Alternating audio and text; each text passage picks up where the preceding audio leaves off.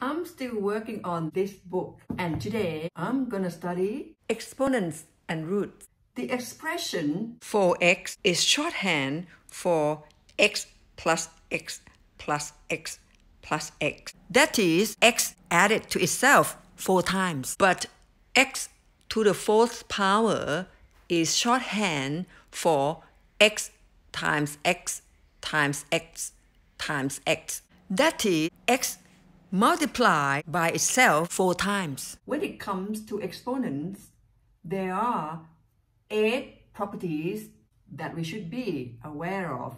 Assuming that a is a non-zero number. Property 1.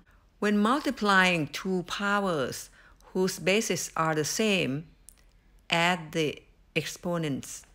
Example 1. 2 cubed times 2 to the 4th power equals 2 to the 7th power. Example 2. X to the 9th power times x cubed equals x to the 12th power. Property 2. When dividing 2 powers whose bases are the same, subtract the denominator's power from the numerator's power. Example 1. 3 to the 4th power divided by 3 squared equal 3 squared. Example 2. Y to the 7th power divided by y cubed equals y to the 4th power. Property 3. If you have a quantity raised to a power, then raised to another power, multiply the exponents. Example 1. 5 cubed squared equals 5 to the 6th power. Example 2. X to the 6th power to the 7th power equals x to the 42nd power. Property 4. Any non-zero number raised to the 0 power is 1. From this example, we can see that 4 to the 0 power must be 1. Property 5. A to the minus 1 power is the reciprocal of a. In other words, a to the minus 1 power means invert a. Example 1. 2 to the minus 1 power equals 1 over 2. Example 2. X to the minus 1 power equals 1 over x. Property 6.